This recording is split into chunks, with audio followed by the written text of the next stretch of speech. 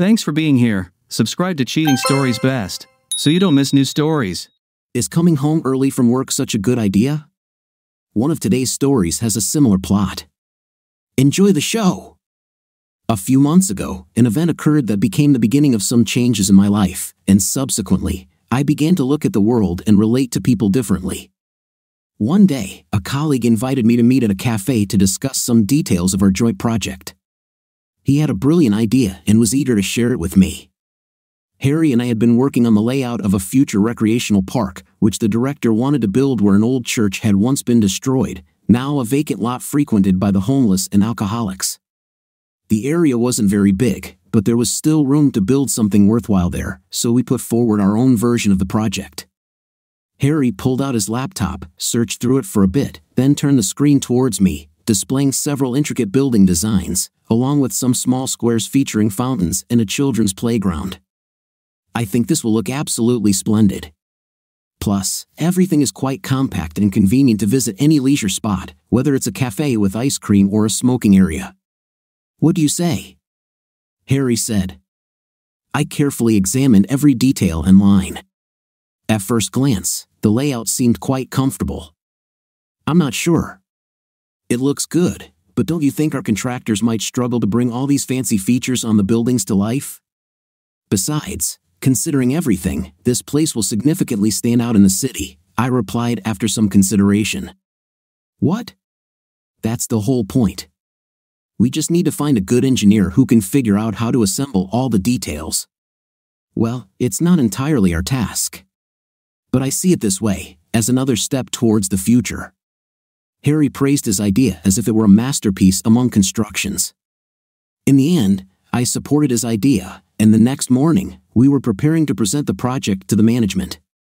After dinner with him, I headed home.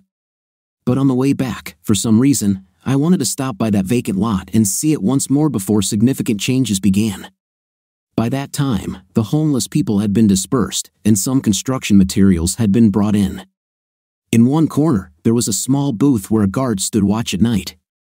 He was slightly surprised by my late visit, and I told him I just wanted to take another look around.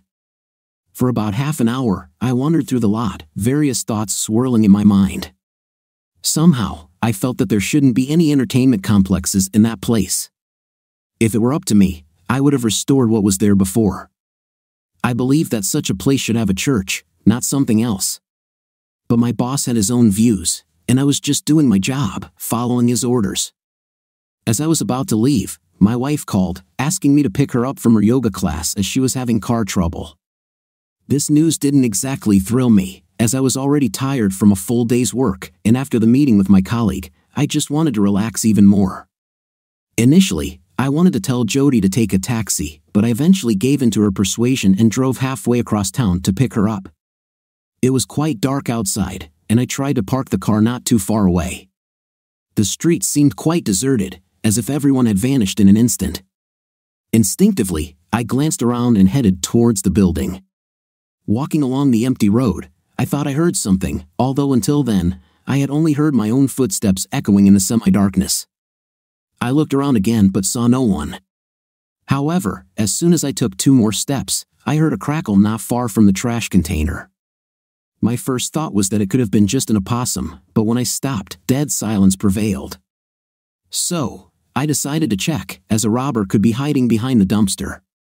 Despite my age, I was in fairly good physical shape and was confident I could handle a shady thief, unless they were a martial arts champion. Quietly approaching the dumpster, I immediately dove behind it and tackled the person hiding there. Pinning them down, I could see under the streetlight that it wasn't a homeless person or a typical criminal. I grabbed hold, pressed my knee against their chest, and tightened my grip on their throat so they couldn't wriggle free. Who are you? And why are you following me? I demanded, noticing a camera hanging around his neck. Let me go, he croaked. You're of no concern. I'm a private detective, on a case here. If you release me, I can show you my credentials. I loosened my grip slightly, allowing him to reach into his inner pocket. He handed me his wallet, and I quickly checked his identification. Will Forrest, the detective, proved to be who he claimed. I released him and began questioning who he was actually pursuing here. However, he started refusing to answer, citing it as a confidential investigation and wouldn't reveal the suspect. I took his word for it, understanding that everyone was just doing their job and didn't detain him further. Will headed to his car, and I went to meet my wife. Jody looked a bit weary but greeted me fairly warmly. I intended to ask her how her day went, but she beat me to it, bombarding me with questions. She then explained that her car had stalled just a couple of 100 meters from the parking lot, forcing her to walk the rest of the way. "Did you call for a tow service?" I asked. "When?" I was already late for class. I couldn't just sit there waiting for them to decide to show up. And besides, I've been saying for ages that it needs to be scrapped and replaced. "Jody, I understand you want a new car. But you know we can't afford that right now. Your car is perfectly fine. You just needed to have it taken to the mechanics earlier, as I mentioned. Now you might even get a fine for leaving it wherever you did. Let's go, check if the car's still there, and call the necessary services." I love my wife, but sometimes she overstepped, especially recently, often pressing me to spend money on her wardrobe, jewelry, or cosmetics. This sometimes led to minor arguments. Initially, I thought she was trying to compensate for our daughter Phoebe moving away to study in another state. But strangely, Jody hardly ever mentioned our daughter's name or expressed missing her, instead focusing solely on herself. And now, this unreasonable choice regarding some silly activity. We went to the spot she indicated, only to find the car gone. Apparently, it had been towed. I voiced my opinion, and she tried to portray herself as a victim again, saying I didn't pay her enough attention. But that evening, I was truly exhausted, and I didn't even want to argue with her. We just headed home. The next day, Harry and I presented our project to the manager. After a brief review, he approved it and assigned us a few more tasks. I had to meet with one of the engineers, considered one of the best, but it meant I needed to travel to another state for a couple of days. Harry was tasked with finding contractors for the initial construction. I wanted to ask my boss why he didn't send Harry on the business trip, but he never deviated from his decisions, so I decided not to waste time on that. During my lunch break, I had to deal with my wife's car, and there I met a friend who was also caught up in some situation and was due to meet with an investigator. We didn't talk for long as I was rushing back to work, agreeing to meet in the evening at a pub to chat. As I left the premises, I noticed the same detective I'd seen the previous evening. He saw me too, sitting in his car, staring intently at the entrance. I wanted to approach him, but apparently, he didn't want any more encounters with me and immediately drove off. It struck me as a bit odd that I'd encountered him twice in such a short span. But I didn't have time to chase after him, so I carried on with my tasks. In the evening, when I returned from work, my wife was at home. It was one of those rare evenings lately when she hadn't gone anywhere, and I could enjoy some time with her. But I had already arranged to meet a friend and was getting ready for that. "And how long will you be gone?" she asked when I shared with her the upcoming business trip during my preparations. "A couple of days. Maximum 3. But I don't understand why you're so concerned. You always find something to do." I was just asking. "I'll invite Hillary then. We'll have wine together. It's been a while since I had a girls' night. Oh, thanks for the car, by the way. I had to take a taxi today. But still, think about replacing it. Jody, I've told you several times I'm not a millionaire. If you want a car, get a job and earn it. You know I'm more concerned about our daughter's education right now. Plus, there are plenty of other expenses I have to cover." "You're just stingy," she huffed, switching on the TV and staring at the screen. The next words of mine about the need to be a little more prudent and serious, she didn't hear anymore. Realizing that it was pointless to continue talking to her, I went to meet a friend. He was already there when I arrived and had managed to have a few drinks. I quickly found him at the bar and sat down next to him. He shared with me his story that he had recently been in a minor accident when returning from a meeting with his girlfriend. I always wondered how he, being married, could have a mistress. I myself never recognized cheating in a relationship. I considered it a low and treacherous act. But even when I sometimes advised him to get smart, he never listened to me and said that it was his life and I had no right to tell him what to do.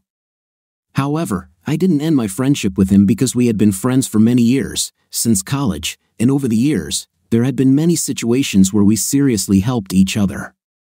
I simply started asking who his latest puppet was. But Ed never confessed to me who she was. Rather, he described his meetings with her, how she was in bed, and much more. But for some reason, he kept her appearance or her name a secret.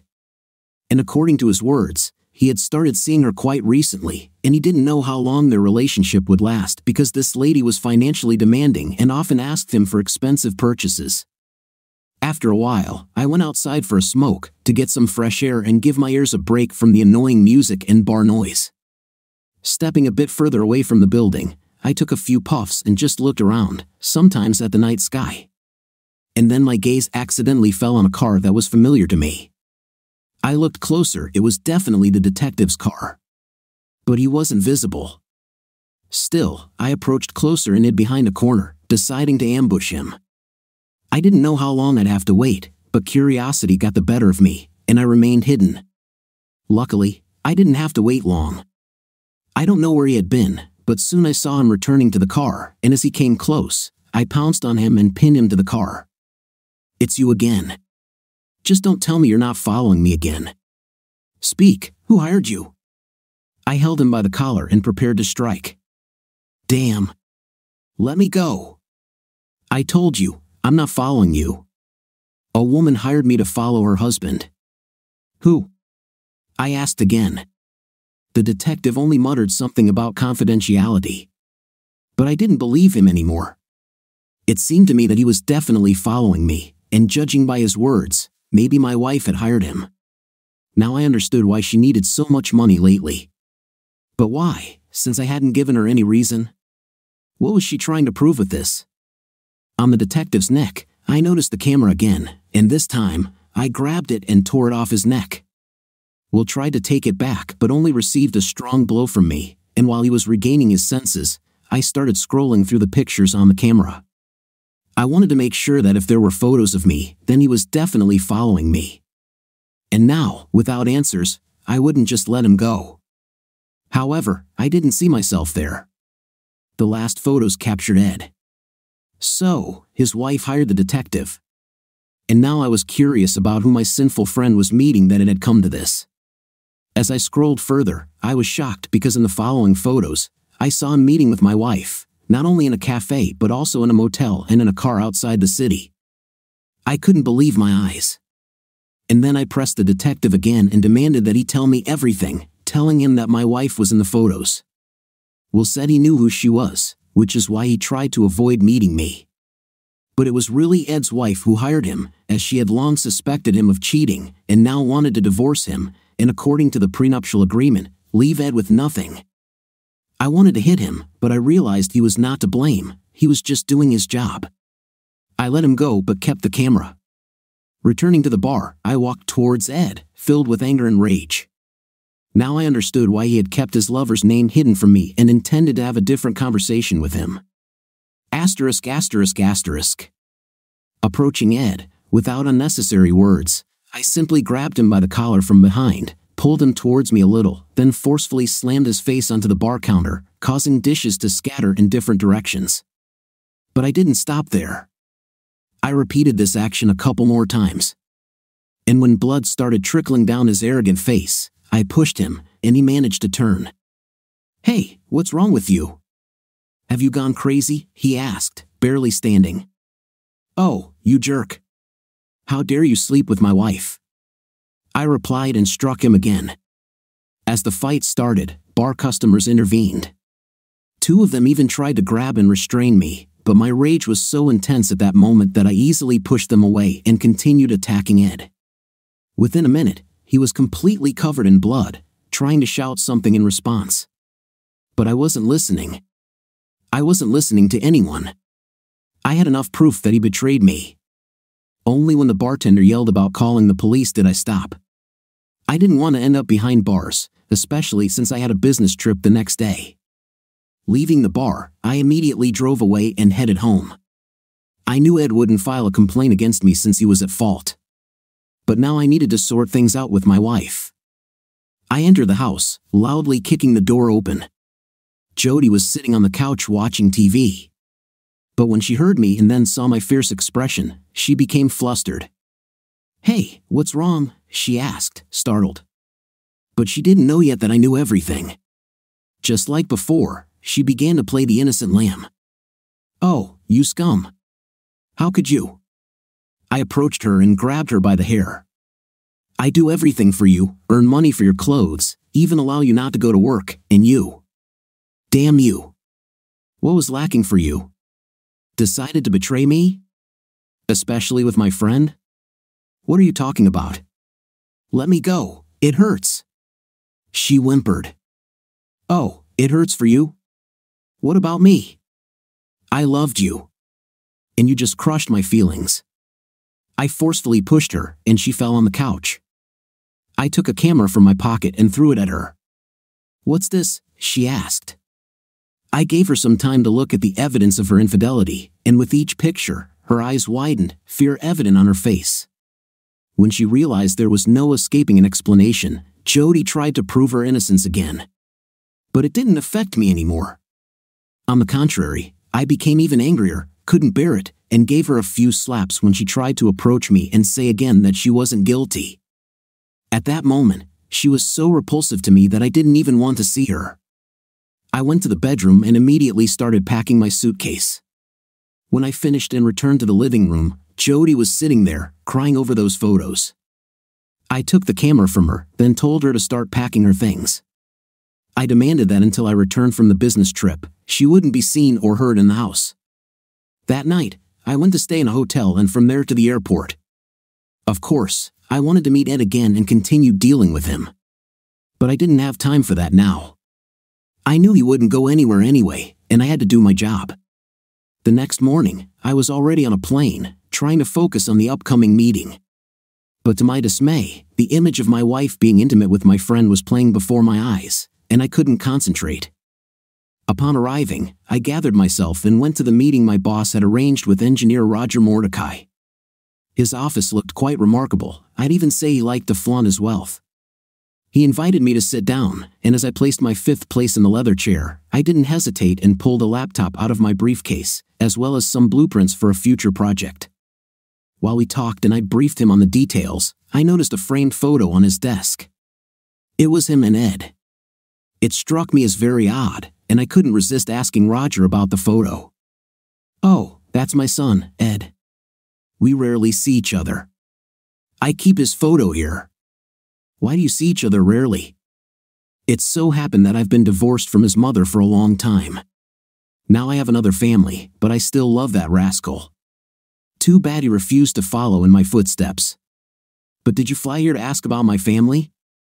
"Oh, no. I'm sorry. I just felt like I knew him." We continued our conversation, already more to the point. I didn't want to tell him that his son is sleeping with my wife, but the fact that they're relatives now couldn't leave my mind. Over the next 2 days, I met with Roger a few more times, discussing the project. And when the business negotiations were over, I started getting ready to go home. I wasn't eager to return there, and hoping that Jody would follow my orders and leave home before I arrived. But as I entered the house, I noticed that my wife was still there. Her things remained in place, and the familiar aroma of her cooking drifted from the kitchen. Before I could even step into the room, Jody came out to meet me. "Eric, listen. I feel so guilty before you. Please forgive me. Everyone makes mistakes. I love you." She tried to approach and hug me, but I just pushed her away and went into the room. "I told you to leave. Why are you still here?" I asked, placing my briefcase down and sitting on the couch.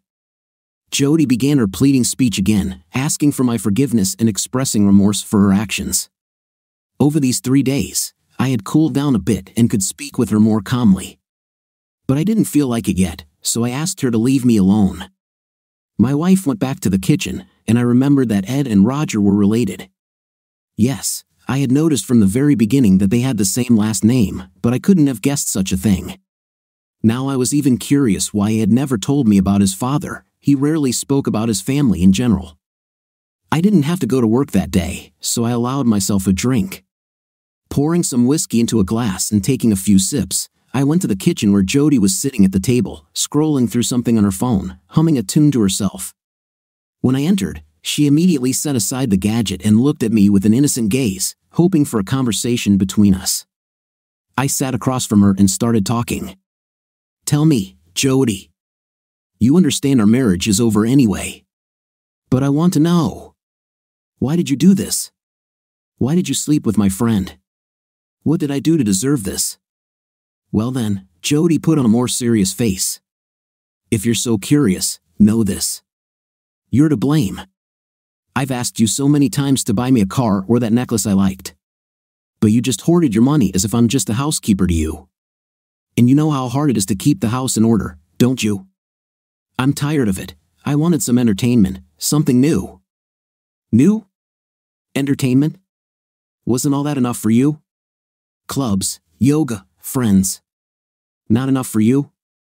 I started feeling my anger resurfacing. Her accusations seemed audacious to me and angered me again. "You live much better than many of your friends. You're just a slut." I stood up from the table and paced around the kitchen. "But Eric, I'm telling you the truth. And Ed, he's a rich daddy's boy, as it turns out. Didn't you know? But I found out, and I just wanted him to share some of his money with me. You sleep with him. Doesn't that mean anything to you? You betrayed our marriage. Years of our life." I felt the urge to slap her across her audacious face again, but I knew it wouldn't help. I returned to the living room because I didn't want to talk to my wife anymore, but now I wanted to meet Ed again. I didn't know what to do next because his father was coming to our town soon, and if he found out I had beaten his son to near death, he might refuse to cooperate with our company. But I couldn't just forget everything and leave it as it was. I wanted to somehow get back at this traitor who had eyes for my wife and, as it turned out, had been a liar all his life. Even what he said about working in some high position at a firm turned out to be false. His father let slip that Ed didn't inherit a good mind and mostly scraped by with odd jobs, and the main income in his family came from his wife's company. So much deceit around that it disgusted me. Emotions had built up so much inside me that I decided to go and look for Ed. At that moment, I didn't care how things would turn out, I just wanted justice for the betrayer. I didn't have to search long for Ed. First, I went to the place he said he worked.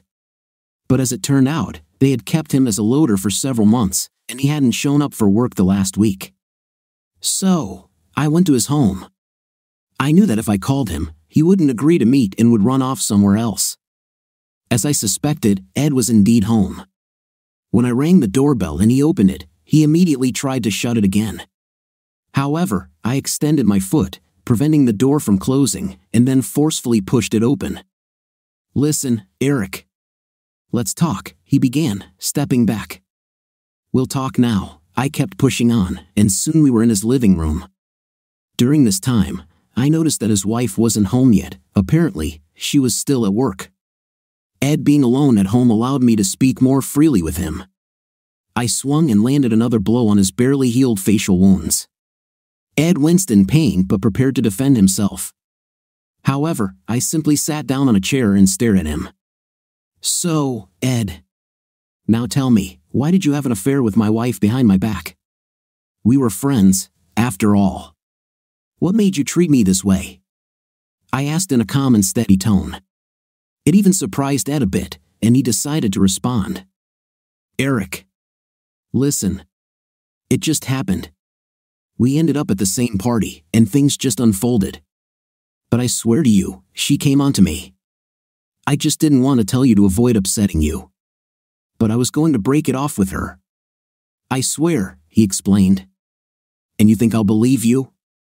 Well, I don't know why she approached me. Maybe just because I'm charming. And what about your father? Your biological father?" Ed lowered his head in contemplation. Apparently, he realized that Jody was with him only for the money.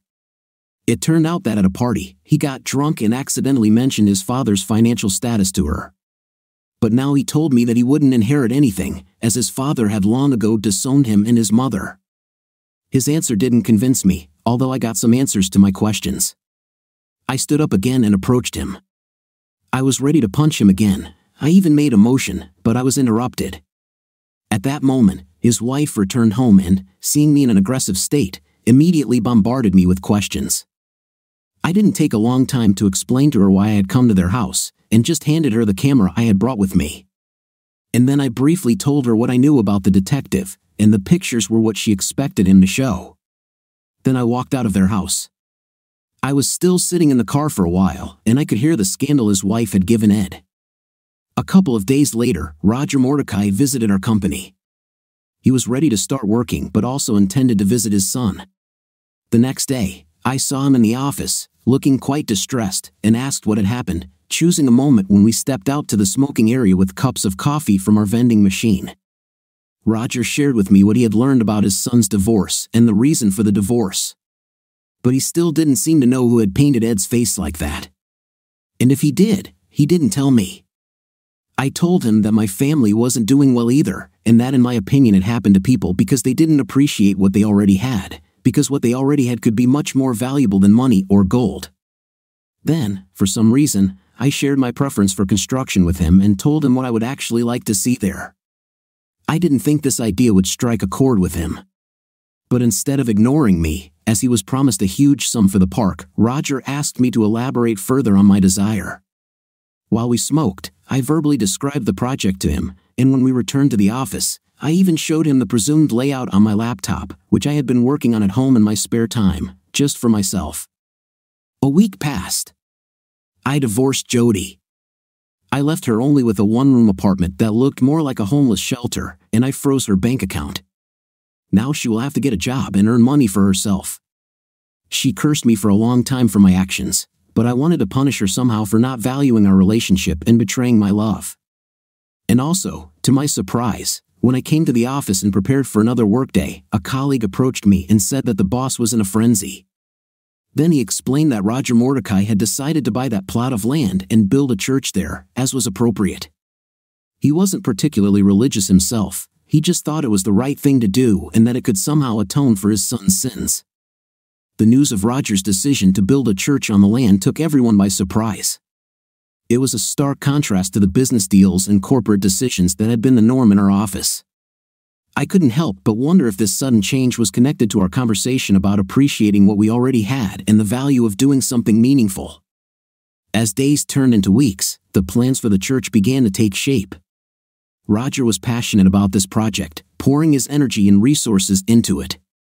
He involved the entire office in various aspects of the planning, from the architecture to the landscaping.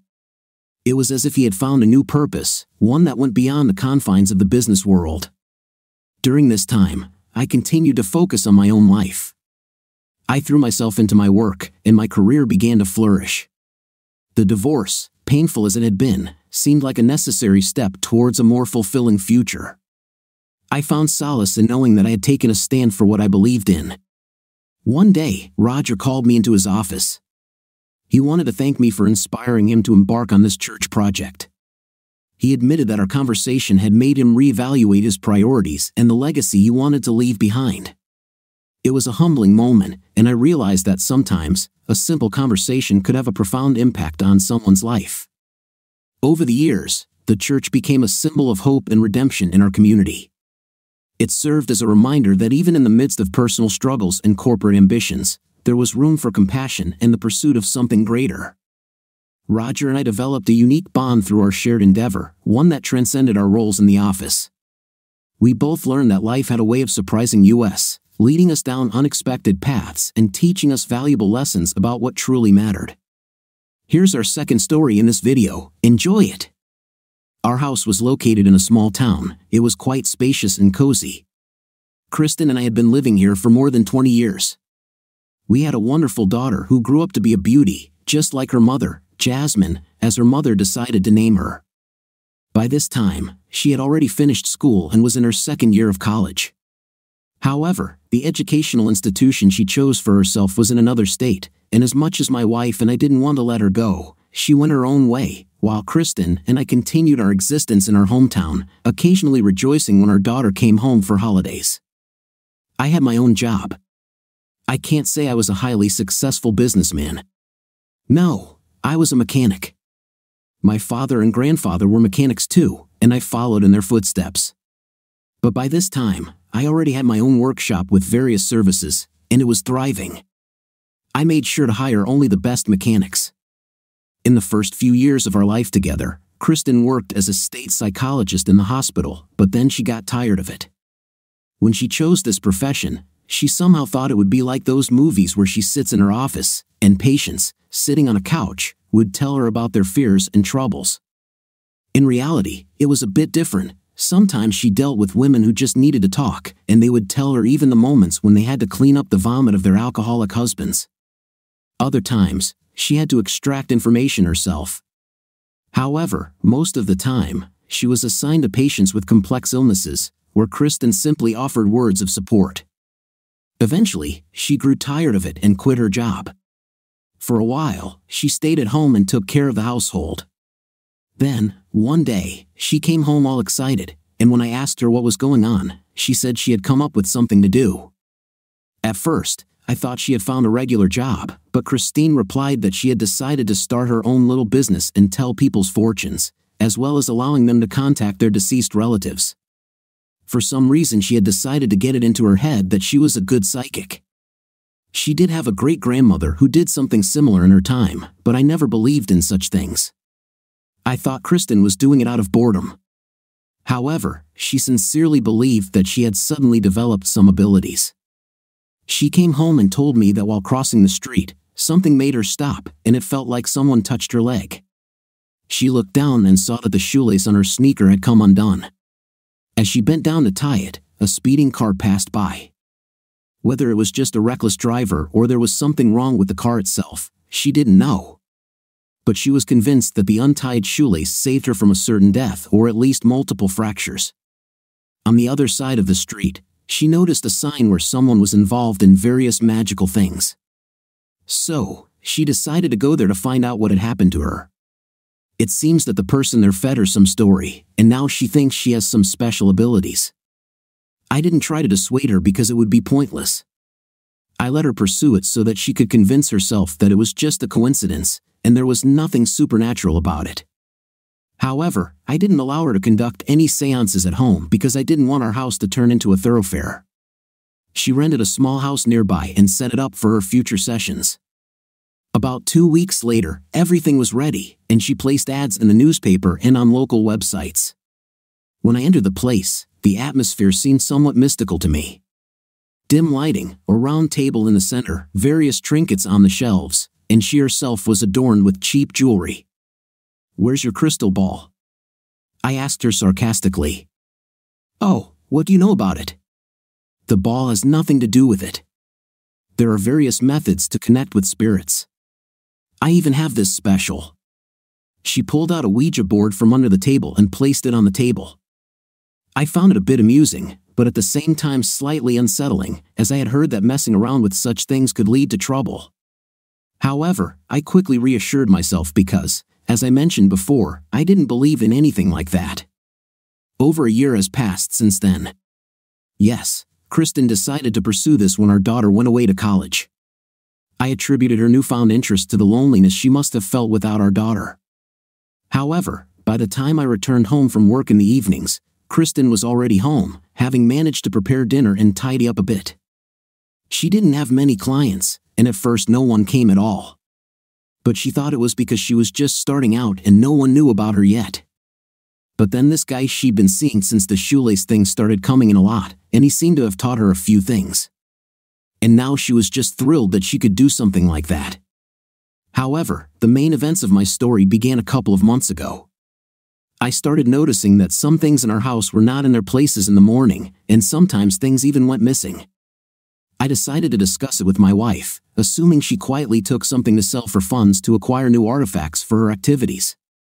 But she vehemently denied everything and even accused me of not trusting her. A couple of days later, when it happened again, and I noticed that my precious silver cigarette case, inherited from my grandfather and kept in my study as a memento, was missing, I decided to get to the bottom of it once and for all. I sat my wife down again and interrogated her. "This is going too far. You know how much this item meant to me. If you needed money for your nonsense, couldn't you just tell me? I didn't take it. Do I need your cigarette case?" How dare you accuse me of such? We've been together for so many years, and you think I'm capable of this? Then someone must have been in the house. Tell me, whom did you invite? Your friends don't usually behave like this. So, did you bring someone else in? Is your place for a little seance not enough, so you decided to engage in this nonsense at home? We argued for some time, and then she suddenly fell silent, her face frozen in horror. I think I know what's happening, she whispered with a trembling voice. Oh? What is it? Speak up, because I'm calling the police. No. The police won't help here. The thing is. She looked at me as if she had seen a ghost. A few days ago, an elderly lady came to me. She was strange, wanted to contact her grandfather, who, according to her, was a noble sorcerer. Well, I started the session as usual, even applied all my tricks for authenticity. But then something went wrong.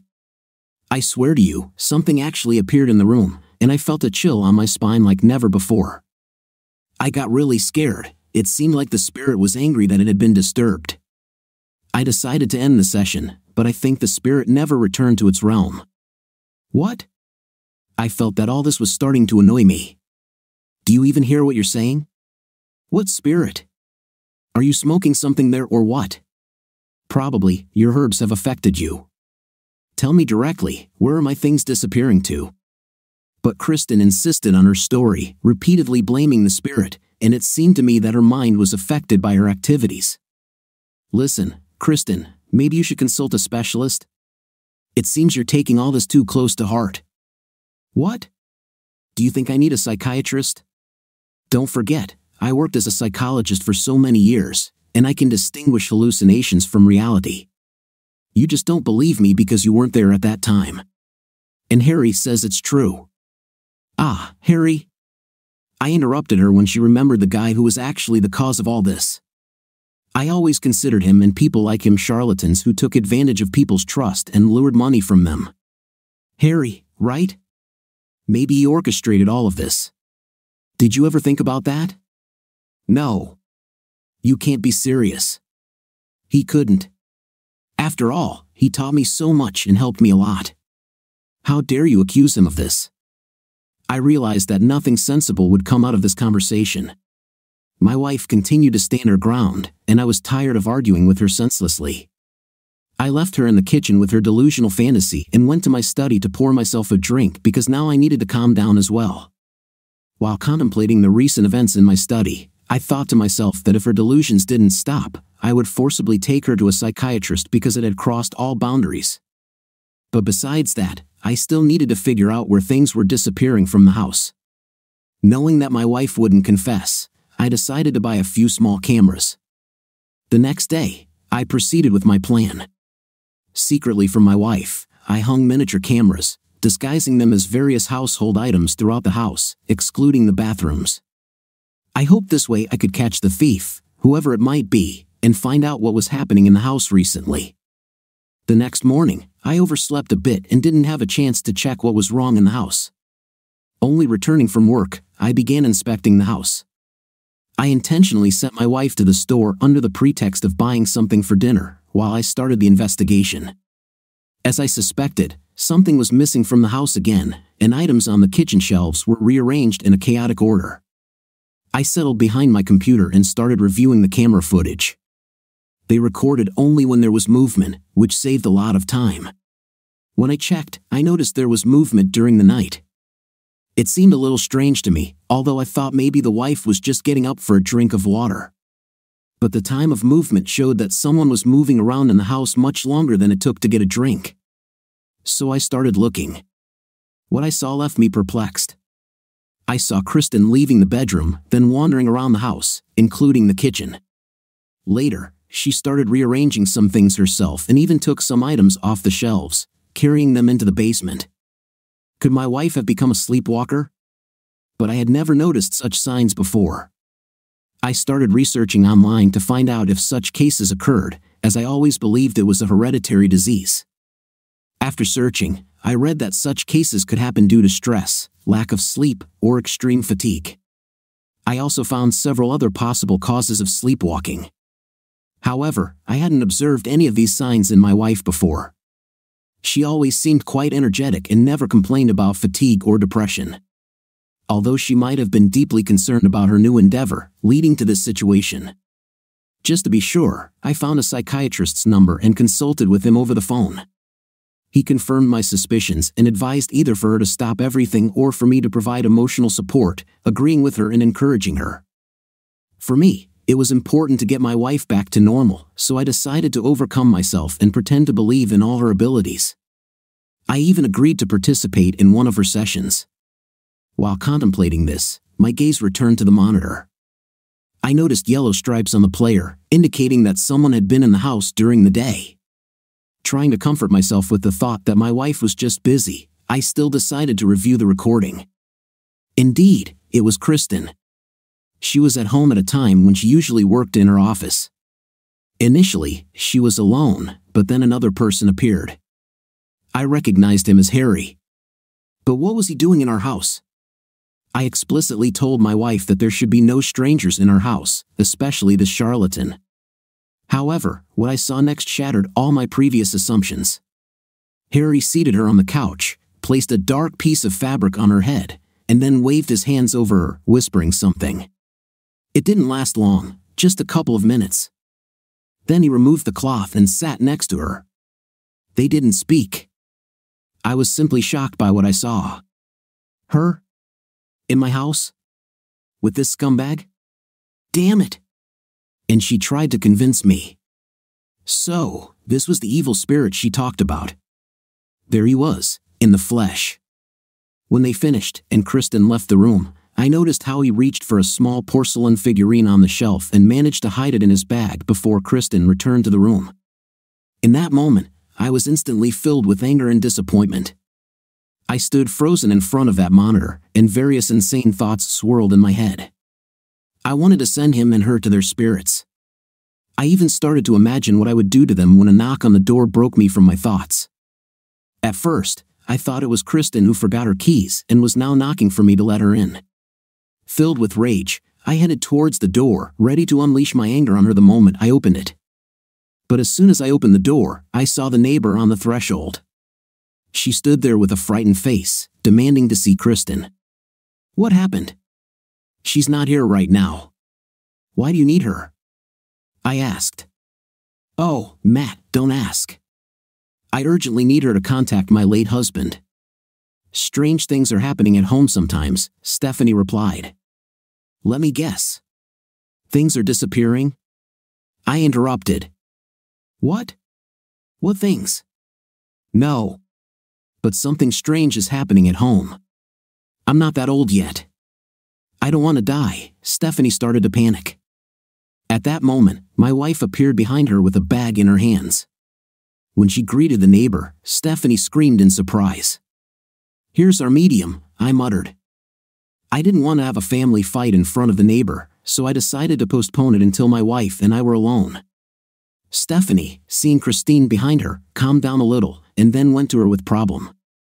It was too late to go to the house where she usually received clients, so Christine decided to invite her neighbor to our house. They went into the kitchen, and I sat down on the couch, so that I could hear when Stephanie left, but I could hear their conversation too. Even though my wife covered the door, the neighbor was just talking too loudly, because she was emotional. Kristen, help me, Stephanie began. It seems my husband wants to take me. And I'm still so young. Tonight he appeared in my dream, calling me with him. And then our dog, whom he loved so much, disappeared somewhere. I called him, searched everywhere, but couldn't find him. It's like he vanished into thin air. I think my husband took him. But that's not all. Half an hour ago, when I was cleaning in the bedroom, his portrait fell, and the glass shattered into tiny pieces. Kristen, please talk to him. It's too early for me to go there, right? Please. Then Stephanie fell silent, and my wife spoke, but I couldn't make out what exactly because she spoke in a hushed voice. After that, Stephanie's cries resumed, and I had had enough. I jerked my fifth place off the couch and went over to them. That's enough of this nonsense. Stephanie, it's time for you to go home, I shouted. But what about my problem? She asked. Talk tomorrow. maybe. I took her by the hand and led her to the door. Stephanie didn't resist. Apparently, she understood that her visit to us was untimely. And when she was already behind the door, I returned to my wife. This is just some kind of nightmare. Can you imagine a ghost of her husband?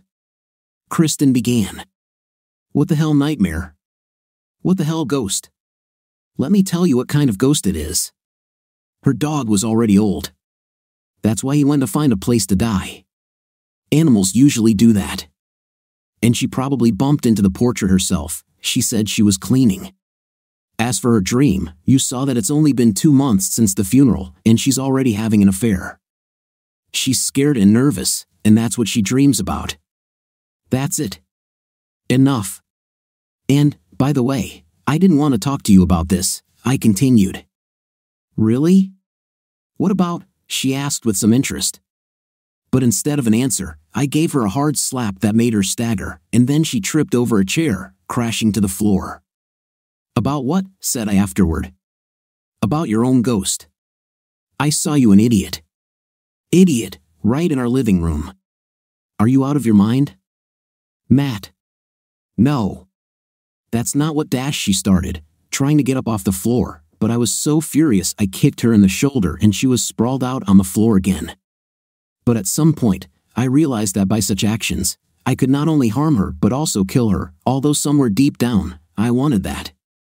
Nevertheless, I stepped back a little, and she managed to get up and sit on a chair. But her face showed fear, and it even seemed to me that she was about to cry. However, tears never appeared in her eyes. Matt. Let me explain everything to you, she began, but I remained silent and just stared at her.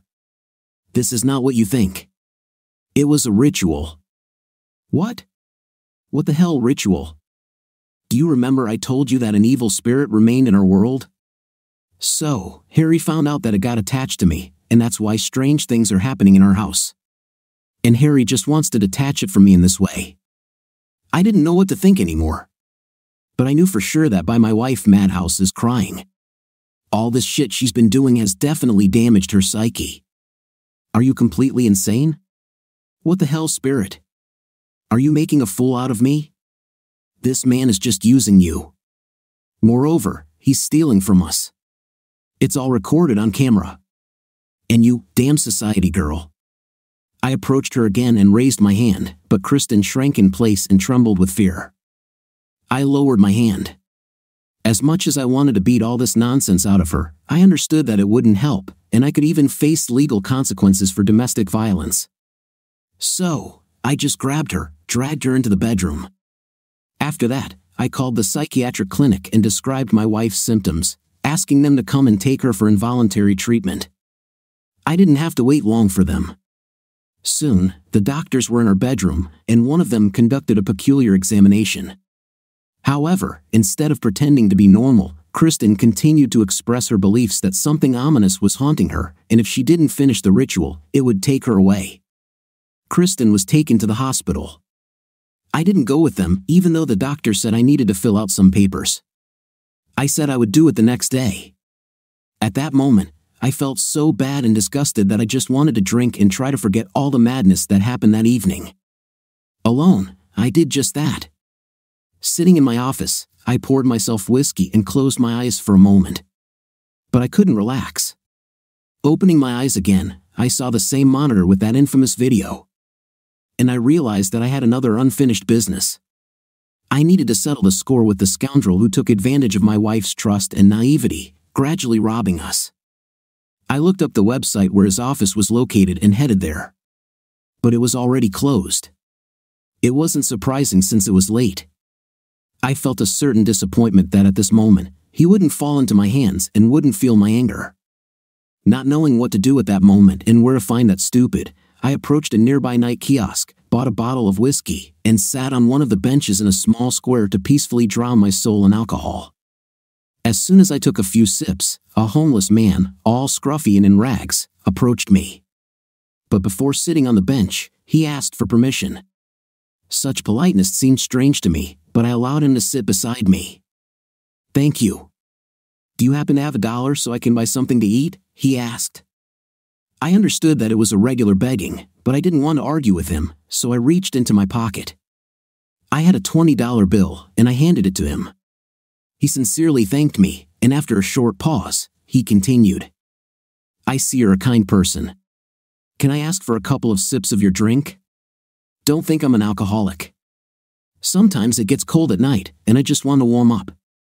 Now I was completely sure that he was just a regular beggar.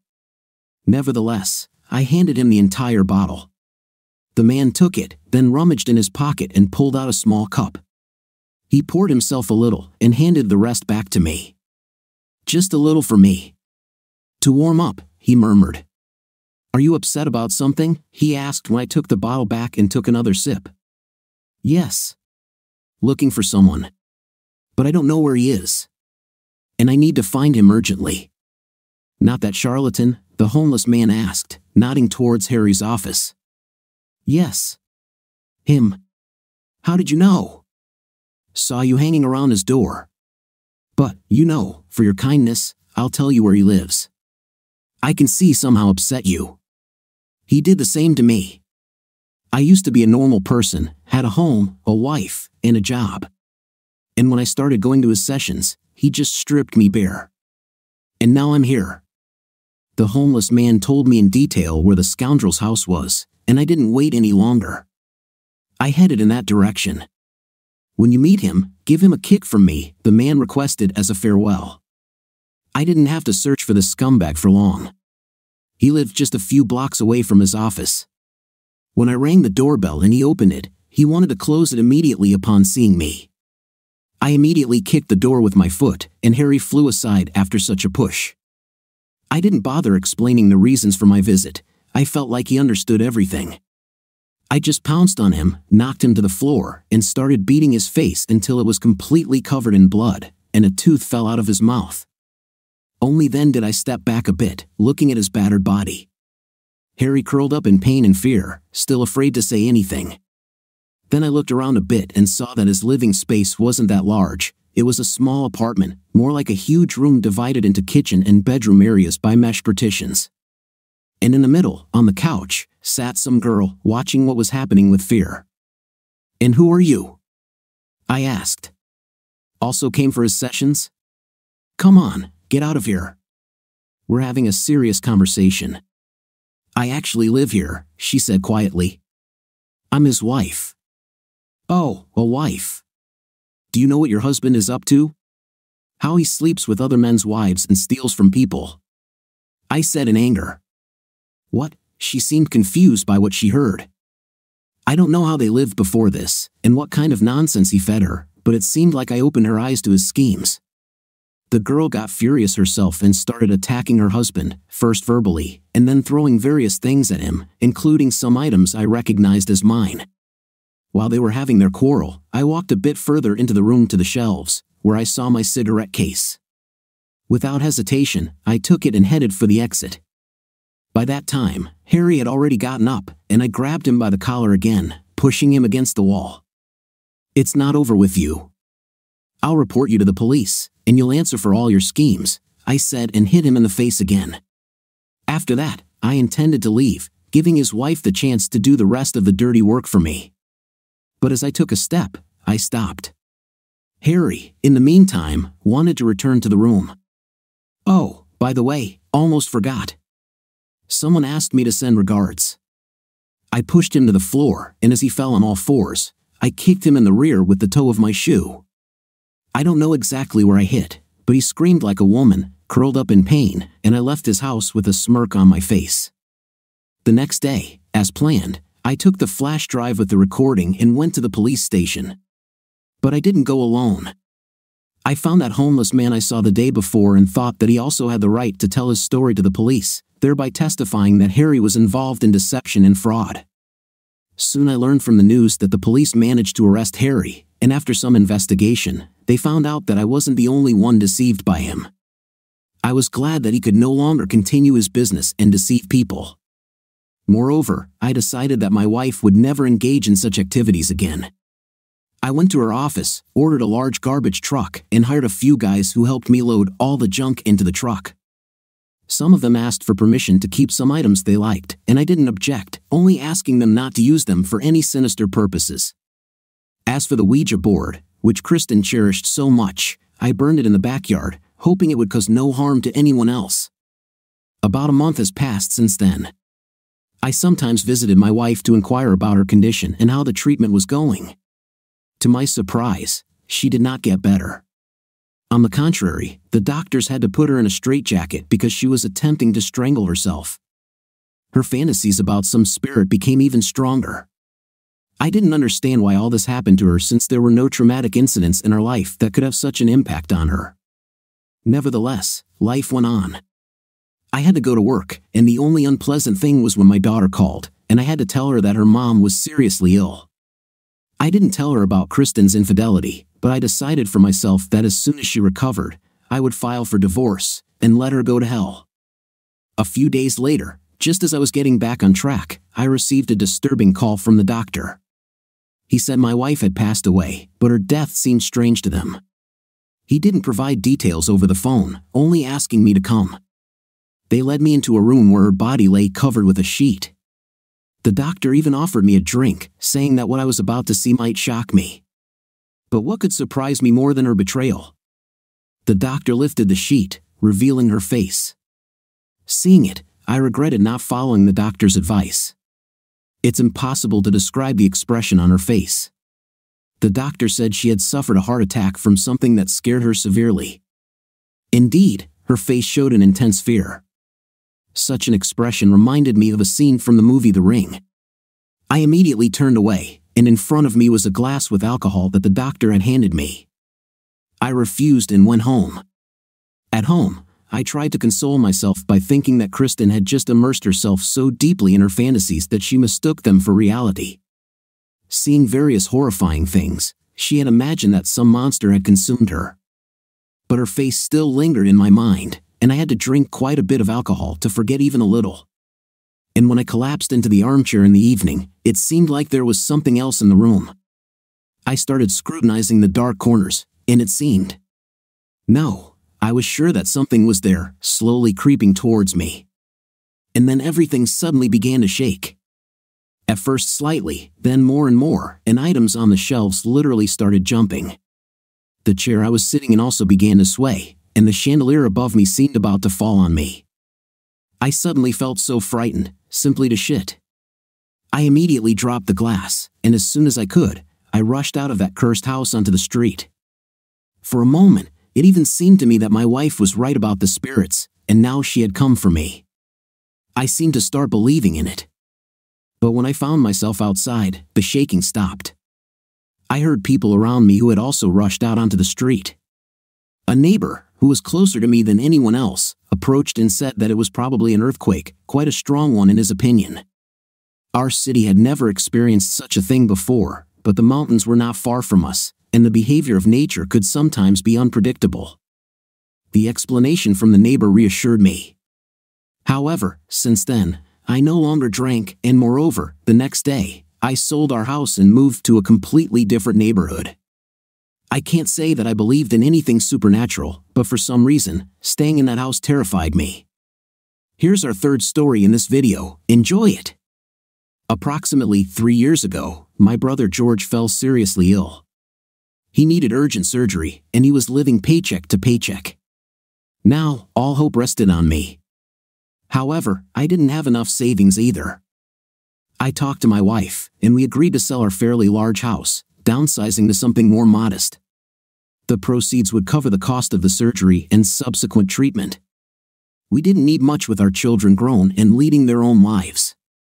And at the time, I was more concerned about my brother's health than the thickness of my wallet and the size of my rooms. The surgery was successful, and I was relieved that George was recovering. However, soon after, I faced another setback. I lost my job due to circumstances beyond my control.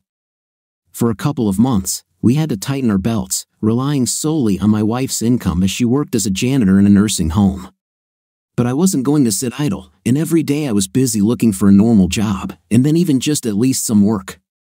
I came across job opportunities that seemed decent, but something always went wrong, leading me to change jobs a few times in 2 years. Then, I managed to secure a position as a night watchman at the city museum. After about a month, I realized it was a good fit for me, and I decided to stay. I wasn't a savvy businessman or a slick ad agent. For many years after military service, I worked in a security agency. However, about 5 years ago, I injured my leg, and they shifted me to desk work. But the pay wasn't bad. And when a new boss came and reviewed the staff, he felt that they no longer needed my services. Now, I've been working at the museum for about a year, and I even enjoy it. I know my job well, and the pay is decent. Not as much as I would like, but it was enough for us to get by and occasionally treat ourselves to some leisure.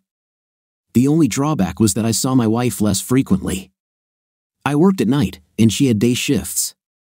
But weekends were usually the only time we had together. Once again, when I returned from work on a Saturday morning, relaxing and scratching my belly, lying in a chair in front of the TV and drinking beer, Emma came into the room and nervously threw a small bag of groceries on the table. "I've had enough of this," she muttered. "What happened, Emma? More trouble at work?" "It's not just work. I'm tired of all this." She gestured around. "Our life now. Is this even a life? Cramped rooms, only one car. And us? We only see each other in the mornings or evenings. I leave, and you come. I come, and you leave. We hardly even have a night. Can't you find a decent job?" She sat in another chair and let out a loud sigh, venting her frustration. In moments like these, when she complained, I was almost glad that we saw each other less. But on the other hand, I understood she was right, realizing that I missed her too lately. I didn't want to argue with her, so I found tender words to calm her down. Then I suggested going for a walk in the park or along the waterfront, even though I desperately wanted to sleep after my shift. But I also wanted to do something nice for her.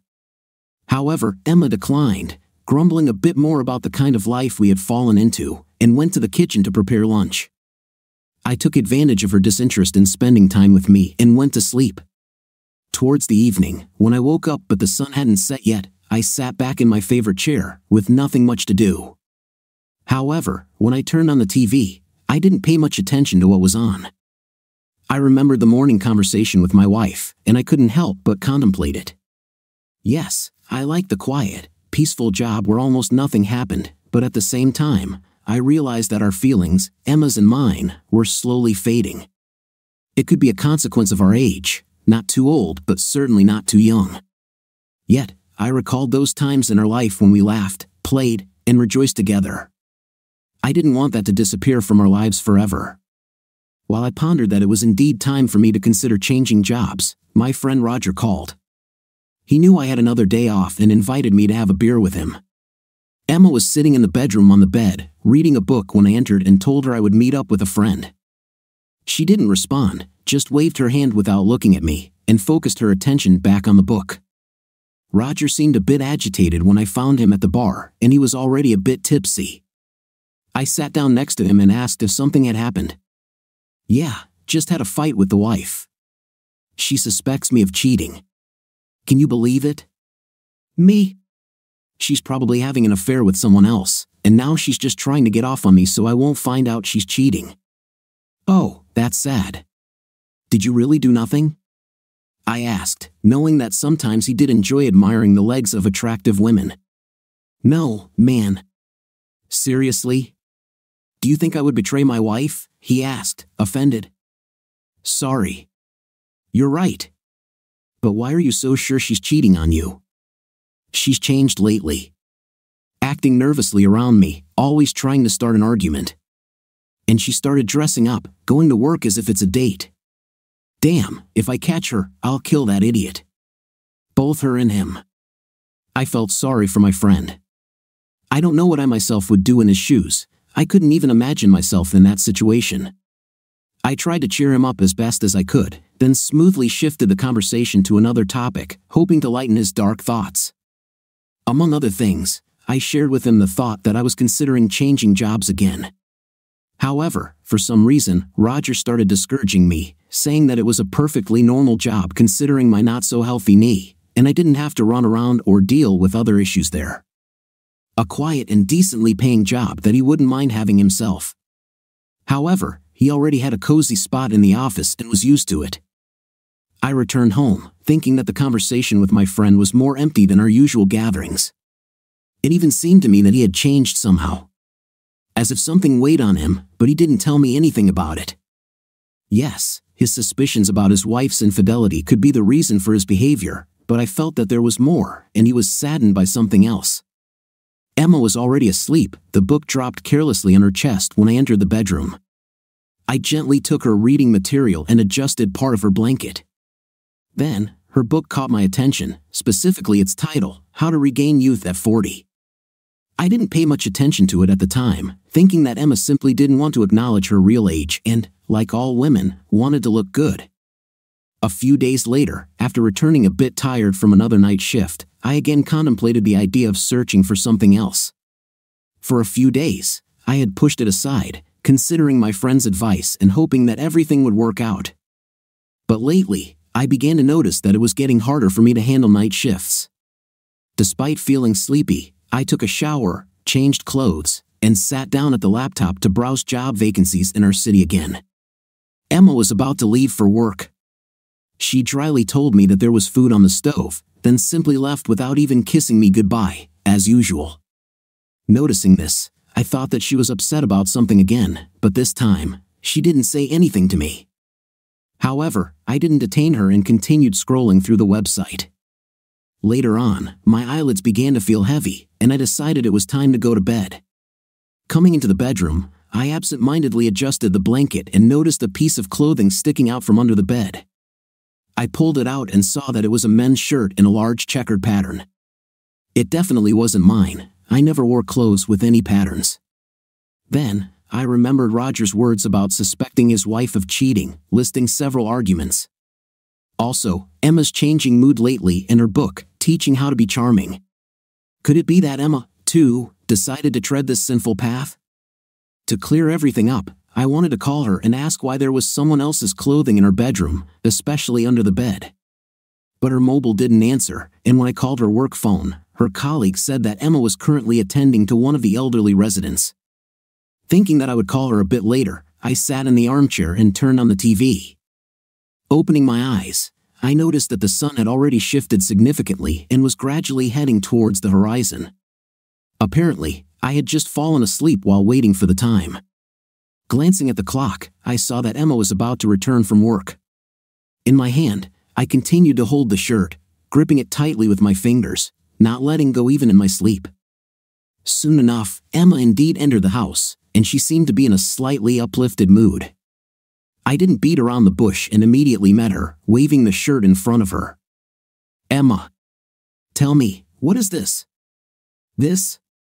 It looks like a shirt," she calmly replied. "I can see it's a shirt.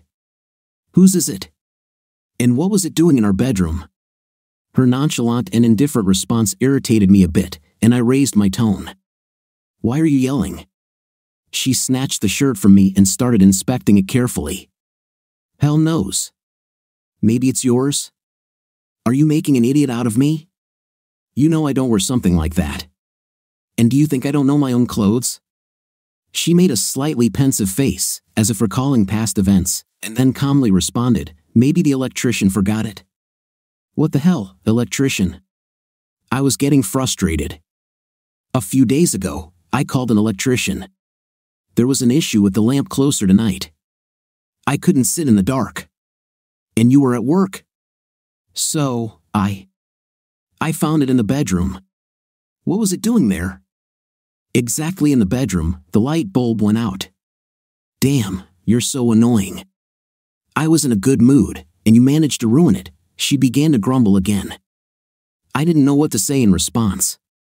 Perhaps everything was as she said. But doubts still lingered in me. However, at that moment, I had nothing to grasp onto, and I just let go of the topic. Deep down, I still hoped that my emerging jealousy and suspicions of her infidelity were baseless. The next day, after my shift, I waited for the time when my boss would come and went to his office. I honestly told him that night shifts had become difficult for me lately and asked if there was a possibility to work during the day. As a last resort, I told him that if nothing worked out, then just settle my account. I understood that for some time, I would have to rely on my wife again, but there was no other way. Fortunately, the boss didn't object to my request. He said he would think about what could be done but asked me to work a couple more nights while he found a replacement. I agreed and headed home, hoping that things would change for the better in the near future. When I pulled onto our street, I saw that there were repairmen working on the electric poles, and the signs on the stores and the traffic lights were not lit. I stopped and asked the man who was standing on the sidewalk watching what was going on here. He replied that during the night, when there was a thunderstorm, lightning apparently damaged the transformer, and until then the whole street was without electricity.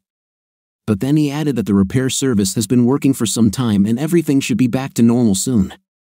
I went home, thinking that by this time, my wife should have already left for work. After all, I had delayed at work myself, and there was no time left for our short meeting. Unaware of anything, I calmly entered the house, immediately took a beer can from the fridge out of habit, and drank it right away for mood. Then I headed to the bedroom to take a shower and go to bed. Entering the room, I was stunned by what I saw. Emma was still asleep on the bed, and next to her, on my side of the bed, Roger was sprawled out, snoring quietly. Our electric alarm clock on the nightstand wasn't working due to the lack of electricity, and obviously, these idiots overslept the moment when it was time to get up. At that moment, I felt a sudden surge of anger and rage. That idiot Roger, who had called me his friend, and who had just recently sworn that he would never cheat on his wife, was now lying on my bed. Now I understood why he had tried so hard to talk me out of quitting my job. It was quite convenient for him. While I was on shift, he was having fun with my wife and trying to make his wife look guilty. Now I realized what he hadn't told me that night when we had our last drink. But why had he talked to me about cheating?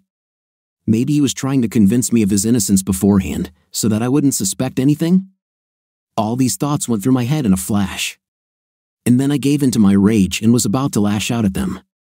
Just then, the power came back on and our alarm clock beeped loudly, as it does when it's reset. Emma and Roger were instantly awakened by the loud sound of the alarm clock and my screaming, with which I was already leaping towards them. At that moment, I wanted to tear both of them apart. I grabbed Roger by the leg and yanked him off the bed in one swift motion. When he ended up on the floor, tangled in the sheets, I started pounding him with my fists, not even thinking about where the blows landed. Emma began to scream in fright, but still rushed towards me, trying to pull me away from Roger. At that moment, I caught her with my elbow, hitting her in the face, and she recoiled towards the bed. For a moment, I turned to her to see what had happened. Somehow, Roger managed to free himself and immediately shoved me hard, then struck my sore knee. He was a couple of years younger than me and healthier. He quickly regained his composure while I grabbed my injured leg, and, grabbing his pants on the way, he dashed towards the door. "Come back, you an idiot." "We're not done," I shouted after him, but it seemed he had no intention of lingering in my house. When I realized he had escaped like a coward, I turned to my wife, who was still sitting near the bed, leaning her cheek on her palm. She clearly saw the rage in my eyes and pressed against the bed even harder, expecting that I would now start hitting her. At some point, I even wanted to do just that. I grabbed her by the arm, pushed her towards the door with such force that she fell and sprawled on the floor. "You wretch," I hissed. "How dare you? In our damn home. Does this look like a house to you?" Suddenly she started snapping at me. "You said it's all temporary. That we will live as before. But you can't even find a decent job. I'm tired of living like this. You traded everything for your brother. He could have been placed in a regular clinic. His illness wasn't that severe." Her words angered me even more. How could this slut blame everything on my brother? I approached her again, grabbed her by the hair, and pushed her face into the floor. "Shut up, stupid. How dare you say that? Did you climb into bed with Roger for money?" I asked her, lifting her head from the floor. I wanted to push her again when the phone rang. The answering machine kicked in, and after the beep, a female voice was heard. It was her colleague, inquiring why Emma hadn't shown up for work yet. I looked at my wife's bloodied face, with a bruise already forming on her cheek, and realized that in my fit of anger, I could kill her right there. I was furious, disappointed, and the pain from her actions was intense, but I wasn't a murderer. I simply pushed her, then stepped over her and left the bedroom. I didn't want to stay in that house any longer, not for a minute. Besides, the drowsiness was gone as if lifted by hand. I quickly left the house, grabbing only my jacket, and headed to the car. But where could I go now? I considered the house already lost, as I couldn't bear to return there. I had no friend anymore. I could have gone looking for him to finish what I'd started, but he could have been anywhere. So I called my brother and went to see him. He was about to leave for work, but upon hearing my sad voice, he delayed. I didn't hide anything from him, told him what had happened in my family. He listened to me and suggested we have a drink. "Don't you need to go to work?" Suddenly, I realized I was holding him back. "No. It's okay." I called and said I'll be later. "You're my brother. How can I leave you like this?" His support was very comforting, much needed at that moment. Later, I asked him if I could stay at his place for a few days, and he didn't object at all. He even gave me a spare key to his house, adding that I could stay as long as I needed. But in reality, I didn't want to burden him with my presence for long. I just needed to settle work matters and find some place for myself. After pouring my heart out to my brother, I felt that sleep was trying to take hold of my body again. George suggested I lie down in his bedroom, but I settled on the sofa, which seemed very comfortable to me. After completing 2 more night shifts, I was once again left without a job, as my boss couldn't find anything suitable for me. But it was good for me for the time being, as I could finally get a good rest first, and then focus on finding Roger. Of course, I could just call his wife and tell her everything, giving her the opportunity to take revenge for me. But I wanted to deal with him myself. When I felt more energized, I set out to find him. He wasn't at home, and at work, they said he had gone on a business trip. It seemed I would have to wait for some time until he returned to the city. But then I remembered that one of my former colleagues was also a skilled computer guy. I knew he was capable of various tricks, and I hoped he could help me.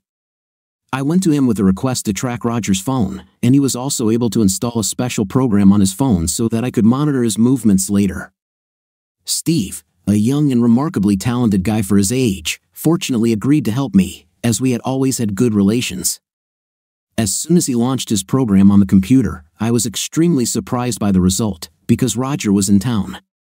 Moreover, his location indicated that he was currently in my house.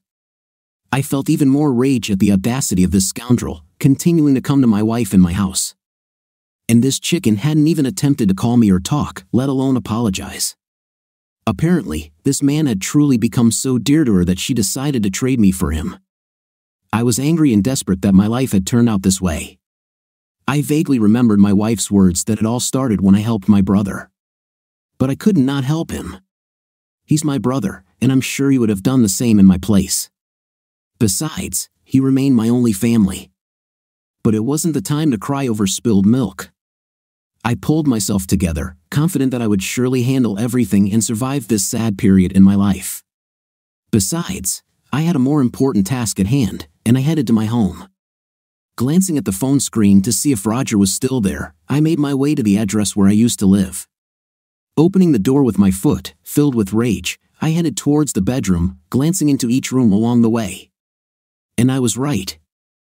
Those idiots were there again, writhing under the covers. I even wondered why Emma wasn't at work, and then remembered that today was a day off. Seeing me, they immediately stopped their activity, and Emma started angrily scolding me, continuing to accuse me of not being able to provide her with a decent life anymore, and questioning why the hell I returned if I left home. Her brazen speech angered me even more, and Roger, meanwhile, jumped out of bed, seemingly intent on attacking me himself, regardless of the fact that he was without anything. He managed to clumsily wrap himself in a sheet and then lunged at me. We clashed again. At that moment, I was ready for anything. I wanted to send both idiots straight to hell. I was even willing to go to jail afterward, as my life had already gone to hell, just to punish these idiots for such low betrayal. Roger and I exchanged blows with all our might, and neither of us was willing to give up. This time, Emma didn't dare to try to separate us again and remained sitting in the corner of the bed, wrapped in a blanket. The room had turned into a warehouse of scattered items and some broken furniture. Eventually, I began to feel myself getting exhausted.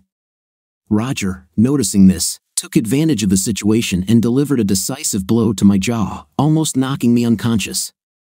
I leaned against the floor, trying to come to my senses again, while Roger stood over me with a triumphant look and spoke. "What are you raging about?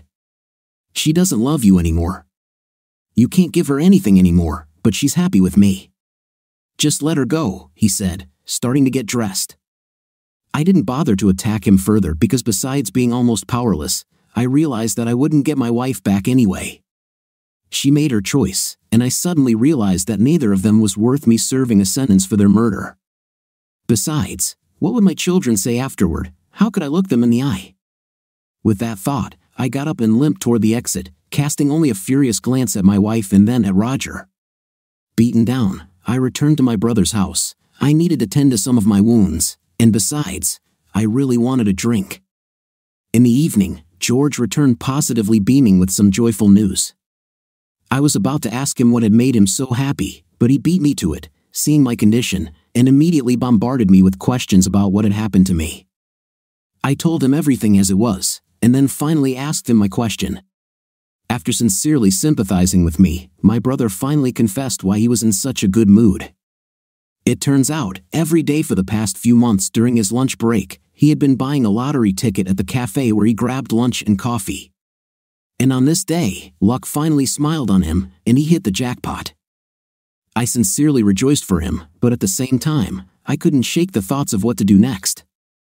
And as if reading my mind, my brother solemnly announced that he had decided to give me half of the winnings without any conditions, and furthermore, he was now planning to buy me a house where I could live. I didn't know what to say to him.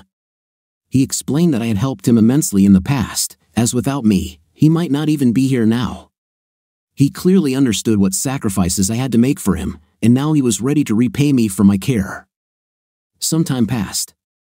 I heard the news that Roger's wife eventually found out about his infidelity. Besides causing a scene, she filed for divorce. According to the terms of their marital contract, Roger was left with nothing since he was the one who cheated. I was even glad that fate turned away from him, and now he lived in a rented apartment, trying to find a decent job, as his wife had taken care to ensure he was fired from his previous position. Emma, after learning that Roger was now penniless, broke up with him and continued her existence by changing sheets for old people and taking care of ducks for them. I understood that this woman had always loved only money, and she was with me only for that reason. And I was even glad to be rid of her, as I needed a woman who would love me, be my friend, and support me in any situation. Besides, I wasn't going to just sit around. Even though I had received a considerable sum from my brother, I kept looking for a job. And suddenly I happened to come across an ad for a vacancy for a department head in a security agency at my previous job. Apparently, the new head did not meet all the expectations of the general director, but I did not bother to look into it.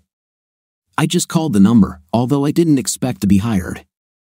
However, the director agreed to take me back because he had heard about my skills and experience. For some time now, I had been working in my new position.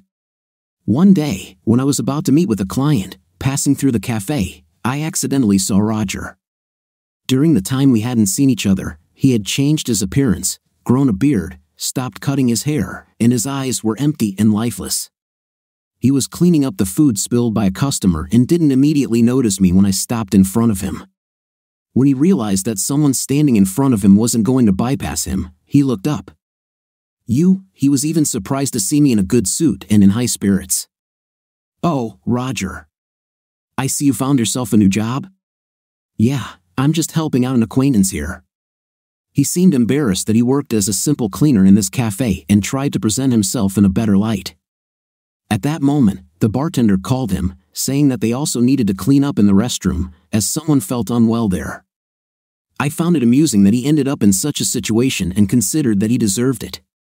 However, I didn't mock him, especially since I was in a bit of a hurry for my meeting, so I just left him in an embarrassed state.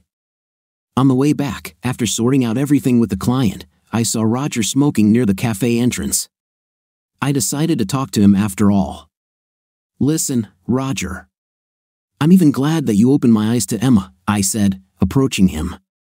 "After all, if it weren't for you, I wouldn't have known that her feelings towards me were fake. But I still don't understand. Why you? Why did she cheat on me with you? There were wealthier men around than you. Before answering, Roger sighed heavily. I loved her. I've loved her for a long time, ever since you and I became friends. But I saw that you both were happy, and when you had financial troubles, I thought I could try my luck. We just happened to meet, and she told me she no longer loved you and intended to divorce you. I decided to take the chance. I thought she had fallen in love with me because she was so confident in conveying that. Oh, you simpleton. And you thought you could pull everything off behind my back? You could have just come to me and talked. I could have. But we slept together that same evening, and I felt too ashamed to look you in the eye at that time. I didn't have the courage to tell you, so I decided to wait until you two got divorced. I'm sorry for screwing you over and kicked your 5th place. For a moment, I felt sorry for him, but then I returned to my conviction that he got what he deserved. I even briefly thought about helping him with a job, but I remained silent. He betrayed me behind my back, and I wasn't sure he wouldn't do it again. What do you think of our story today? In my opinion, these stories are quite interesting because they contain several different thoughts about the same situation, and there is something to think about at leisure. What is your impression? Write in the comments.